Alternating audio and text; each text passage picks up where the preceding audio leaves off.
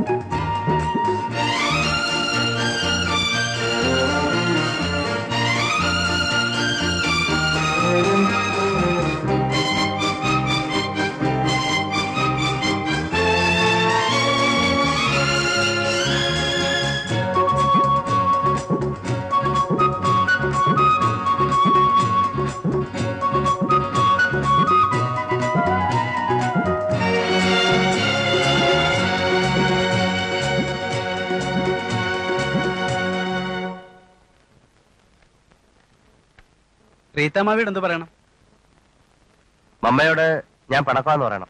എന്നെ കൊണ്ടുപോയാ റീത്തമ്മാവി കരൻ ചാവും. എന്നാ മമ്മയോട് എനിക്ക് പണക്കൊന്നുമില്ലെന്ന് പറഞ്ഞേക്കണം. പിന്നെ മറ്റേ പാർട്ടിയോട് എന്ത് പറയണം? കോഡ് ഭാഷയിൽ ശാശിപ്പൂ 7-9 എന്ന് പറഞ്ഞ് വല്ലതും ഉണ്ടേ തന്നേരെ, കൊണ്ടുകൊടുക്കാം. ഒന്നുമില്ല. പിന്നെ വേണേൽ മുന്തിരിത്തോട്ടങ്ങൾ പഴുത്ത് പാകമെത്തുന്നു, ദൂതായി പഴം പൂത്ത് സുഗന്ധം വീശുന്നു, വിളവെടുപ്പിന് കൂടാൻ എന്റെ സുന്ദരി വരിക എന്ന് പറഞ്ഞായിട്ട് കാച്ചിക്കോ. അവളിങ്ങി പോരും. നാഥാ ദാ പിടിച്ചോന്നും പറഞ്ഞു. പോരട്ടെ? പോരട്ടെന്നോ? പോരട്ടെ. സോഫിയോട് പറയണം ഞാൻ വരുന്നുണ്ടെന്ന്. എന്ന്? ഏറിയാൽ 1 മാസത്തിനാവും, വിളവെടുപ്പ് കഴിഞ്ഞാലുടൻ. പിന്നെ അവളോട് പറയണം ഒരു കാരണവശാലും ഞാൻ വരുന്നത് വരെ മറ്റേ കെട്ടിനെ സമ്മതിക്കരുതെന്ന്. എങ്ങനെ അതുവരെ പിടിച്ചിരിക്കാൻ പറയണം. ഏറിയാൽ 1 മാസം. ഞാൻ പിടിച്ചു നിന്നോളാം. വന്നില്ലെങ്കിലും സാരമില്ല. എനിക്കിങ്ങനെ ഒരു വാക്ക് തരാൻ ഒരാളുണ്ടായല്ലോ. ഒരാളും ഉണ്ടാവുമെന്ന് വിചാരിച്ചതല്ല. ഇത്തവണ വിളവെടുപ്പിന് കൂടിയില്ലേലും അടുത്ത സീസണിലെ ഹാർവസ്റ്റിന്റെ മേൽനോട്ടക്കാരി സോഫി ആയിരിക്കുന്ന എൻ്റെ ഒരു തോന്നല്.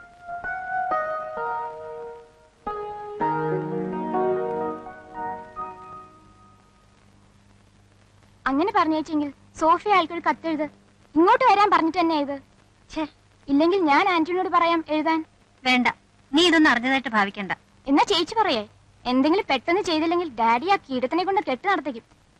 അതിനല്ലേ അവൻ ഒരു ദിവസം പോലും മുടങ്ങാതെ വന്നിരുന്ന് വെള്ളം വാങ്ങിച്ചു കൊടുക്കുന്നേ.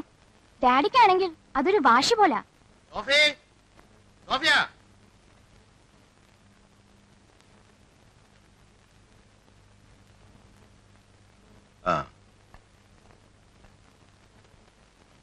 നീ വന്നേ.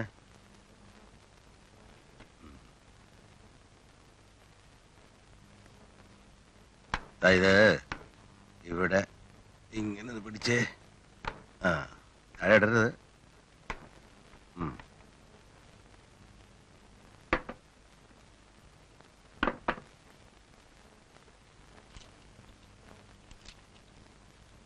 അമ്മയ്ക്ക് ഈ മാസം മുഴുവൻ ഡേ ഡ്യൂട്ടിയാണോ? നൈറ്റേ ഇല്ല?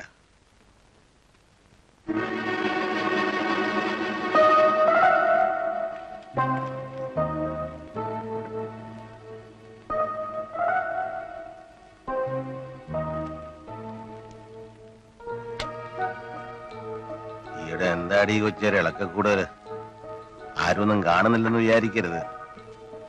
അടുത്ത വീട്ടിലെ ചെറുക്കനുമായിട്ട് ചേർന്നുകൊണ്ട് എപ്പോഴൊരു പ്ലാനും പദ്ധതി ഇടിയില്ലേ? എന്നതാ അവനൊക്കെ കാശുകാർ പിള്ളേരുടെ കളി കൊണ്ട് നടക്കുക. ഞാൻ പറഞ്ഞെന്നില്ലെന്ന് വേണ്ട, കാര്യം കഴിയുമ്പോൾ പൊടിയും തട്ടി സ്ഥലം വിടും.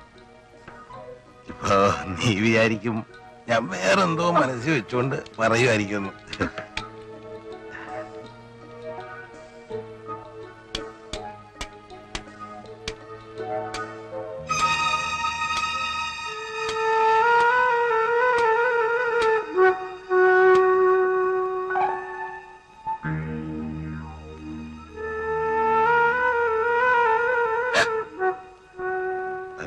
സിമന്റ് കുമ്മായോ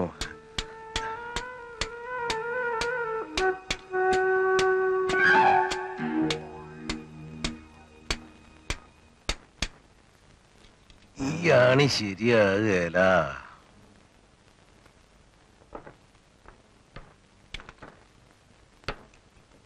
വലിയ കാശുകാരനൊന്നും വേണ്ട, സാധാരണക്കാരൻ മതിയെന്ന് വെച്ചാൽ തന്നെ ഇന്നത്തെ കാലത്ത് വക്കച്ചനെ പോലെ ഒരുത്തനല്ലാതെ വേറെ ഏതവും വന്നാലും കാര്യത്തോടെ എടുക്കുമ്പോ അപ്പന്റെ ചോദ്യം വരും.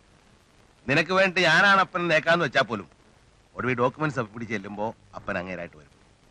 അങ്ങേരെ നേക്കാൻ തയ്യാറാകത്തോളം കാലം വേറൊരു കെട്ട് നടക്കാൻ സ്വല്പം ബുദ്ധിമുട്ടാ.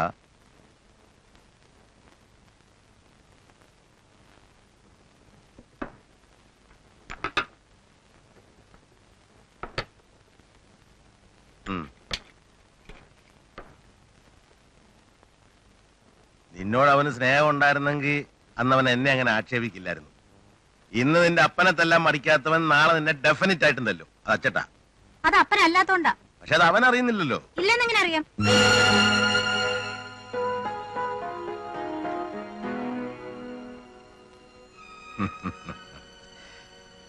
ഇല്ല, അത് നീ പറയല. പറഞ്ഞാ നിനക്കറിയാം അന്ന് നിന്നെ നിന്റെ അമ്മച്ചിയെ ഞാൻ അരിഞ്ഞ് പീസാക്കുമെന്ന്.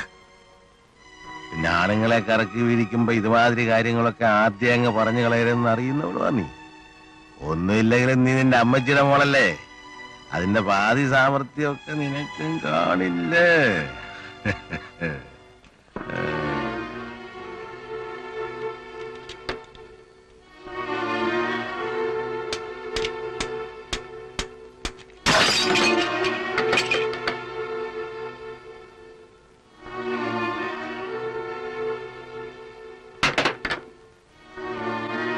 എന്താ പറ്റിയേ?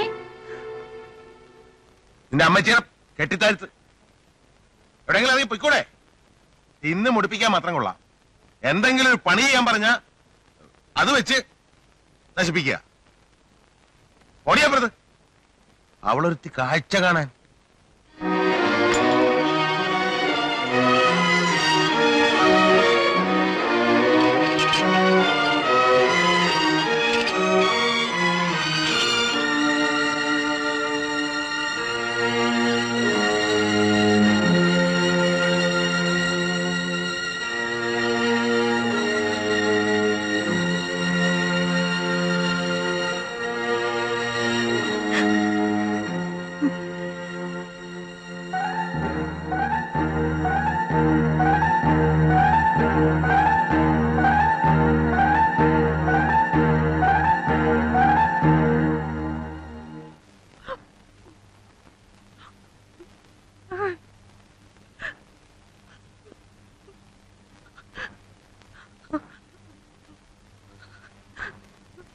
നിനക്കും എന്നെ അവമാനിക്കാൻ തോന്നി തുടങ്ങിയിട്ടുണ്ട് ലടി. കാശുകാരനെ കിട്ടാൻ പോണെന്ന് വിചാരിച്ചിട്ടുള്ള പൊളപ്പാണോ? പടം പൊട്ടിയത് എങ്ങനെയാണെന്ന് നീ നിന്റെ അമ്മച്ചിയോടോ മറ്റാരോടെങ്കിലോ പറഞ്ഞോന്ന് ഞാൻ അറിഞ്ഞാല് ഇതന്ന് നിന്റെ കഴുത്തിനുള്ളിലിരിക്കും.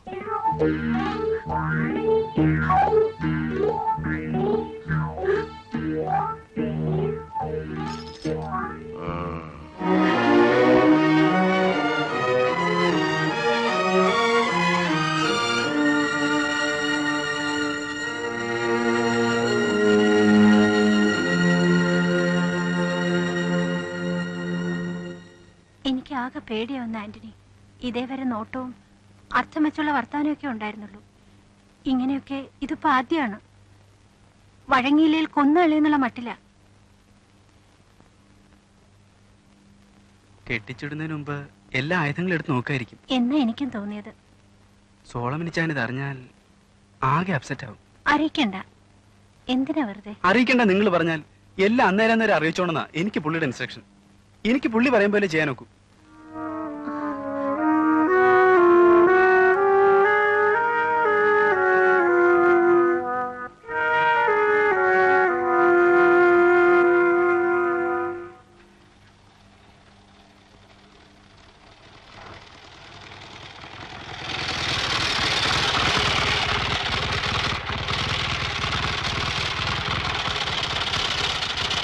ഹലോ, എന്താടാ ഇതിപ്പോ തീരെ നനച്ചിരിക്കാതെ? മമ്മയ്ക്കൊരു സർപ്രൈസ് ആയിക്കോട്ടെ എന്ന് വെച്ചു. പിണങ്ങിയിരിക്കല്ലയോ? ഓ പിണക്കം. നേരത്തെ അറിയിച്ചിട്ട് വന്നാലേ പിണങ്ങാൻ റെഡി ആയിട്ട് മുഖവും വീർപ്പിച്ചു കെട്ടിയിരുന്ന് കളഞ്ഞാലോ? പോടാ. സോഫിയയുടെ മമ്മിയായിട്ട് ഏതായാലും ഇന്ന് ഞാൻ സംസാരിക്കും. പിന്നെ എന്റെ മമ്മയാണ്. പ്രീതമാവിക്ക് ഞങ്ങളെ ആരെയും കണ്ടൂടാ. ഹേയ്, അങ്ങനൊന്നുമില്ല. അതൊരു ജനറൽ മൂഡെന്നല്ലാതെ സോഫിയോട് പ്രത്യേകിച്ച് മമ്മയ്ക്ക് വിരോധമൊന്നുമില്ല. എന്തോ എന്തെങ്കിലും വിരോധം ഉണ്ടെങ്കിൽ തന്നെ അത് ഞാൻ പറഞ്ഞു മാറ്റിയെടുത്തോളാം.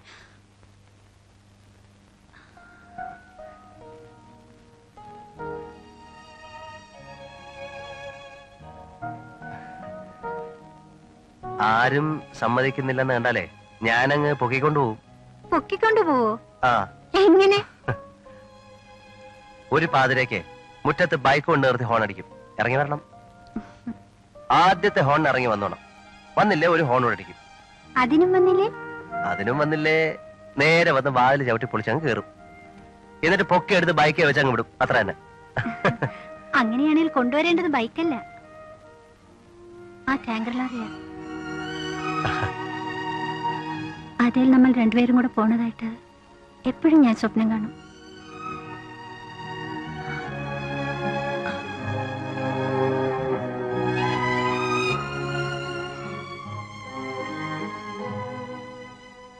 സത്യത്തിൽ ഇക്കാര്യം പറഞ്ഞുറപ്പിക്കാൻ വേണ്ടിട്ടാ ഇത്തവണ ഞാൻ ഈ ട്രിപ്പ് വെച്ച തന്നെ. എല്ലാം അറിഞ്ഞുകൊണ്ട് വേറൊരാൾ വരികയില്ല എന്നുള്ളതുകൊണ്ടാണല്ലോ പുള്ളി ഇപ്പോ മറ്റേ കെട്ട് നടത്തിക്കാൻ ധൃതി കൂട്ടുന്നത്. അത് വേണമെന്നില്ല. വക്കച്ചന്റെ പ്രപ്പോസലിനേക്കാൾ ബെറ്റർ പ്രപ്പോസലാണ് എന്റേതെന്ന് മമ്മിക്ക് തോന്നലുണ്ടെങ്കിൽ അക്കാര്യം അങ്ങ് സ്ട്രോങ് ആയിട്ട് പറഞ്ഞാൽ മതി. സോഫിയെ കൊണ്ട് ഞാൻ പറയിച്ചോളാം. മോന്റെ വീട്ടുകാര്? മമ്മയുടെ കാര്യമല്ലേ, അത് ഞാൻ പറഞ്ഞ് ശരിയായിക്കോളാം. ഇത്രയും നാൾ ഞാൻ വിചാരിച്ചത് എന്റെ മോൾക്ക് ഒരിക്കലും ഭാഗ്യമുണ്ടാവില്ലെന്നായിരുന്നു. ഇന്ന് വരെ മോൻ എന്നോട് ഇക്കാര്യം പറയുന്നവരെ.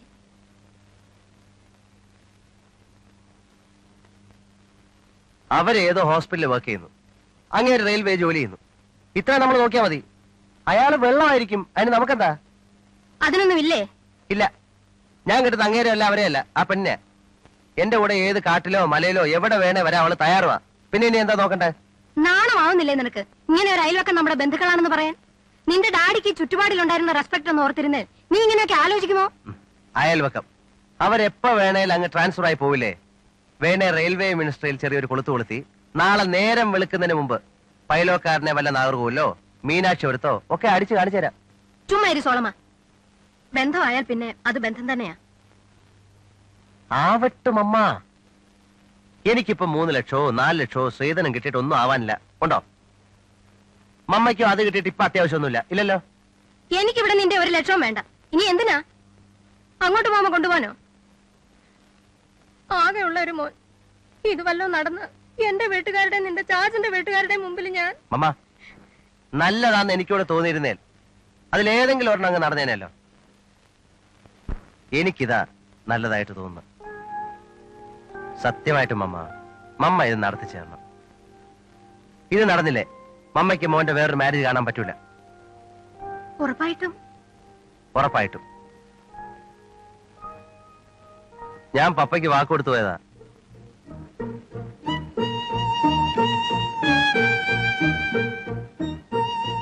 മൂന്ന് മാസത്തിനുള്ളില് ഞാൻ എന്റെ കെട്ടിയോളയും കൊണ്ട് പപ്പയുടെ കുഴിമാടത്തിൽ ചെന്നോളാന്ന്.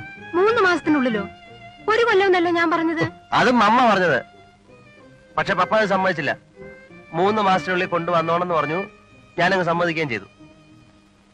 ഈ കുട്ടിയെ മനസ്സിൽ കണ്ടോണ്ടാ ഞാൻ അങ്ങനെ വാക്ക് കൊടുത്തത്. മമ്മ ഈ ബന്ധത്തിന് സമ്മതിച്ചില്ലേ, ആ ഫാമിലി ഇവിടുന്ന് ട്രാൻസ്ഫർ ആയി പോകുന്നത് വരെ ഞാൻ ഇനി ഇങ്ങോട്ട് വരികയില്ല.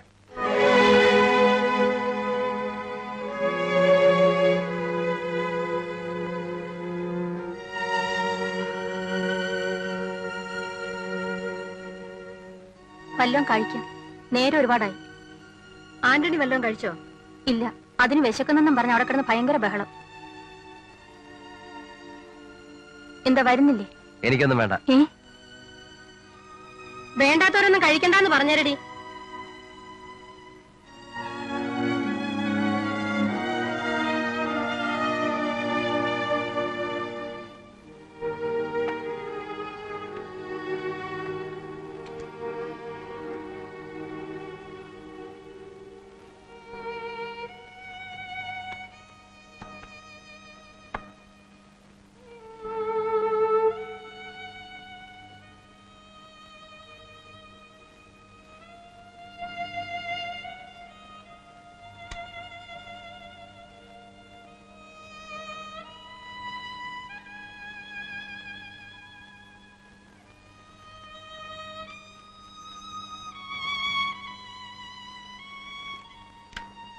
എന്താ പോവാൻ ഭാവിക്കാണോ?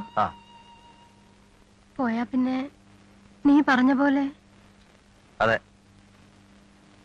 അങ്ങനാണേ പോവണ്ട. നിന്റെ ഇഷ്ടം എങ്ങനോ അങ്ങനെ തന്നെ നടക്കട്ടെ.